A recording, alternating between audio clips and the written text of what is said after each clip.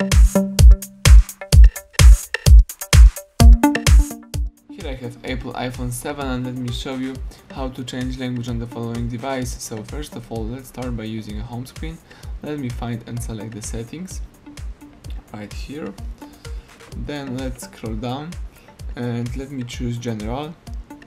Here you should scroll down again and let's choose language and region. Here you've got your iPhone language. Right now I am using the English, so let me tap it. And here you've got the full list of available languages that you can use on this device. So in my case, let me just say that I would like to change my language from English to Spanish. So let me tap on Español, let me tap done, change to Spanish, and now the device is setting the language. Let's wait a few seconds, and that's it. As you can see, now the whole list of settings and also applications are in Spanish. Now if you would like to go back to previous version, just find and select Ajustes. Let's scroll down and let me choose General, scroll down again and choose Idioma y Región, tap Idioma del iPhone right here, and from the following list let me choose English.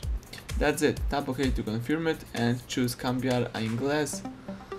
And now the device is setting the English version of the iOS, and now you may use your device. So everything went well. Thank you for watching.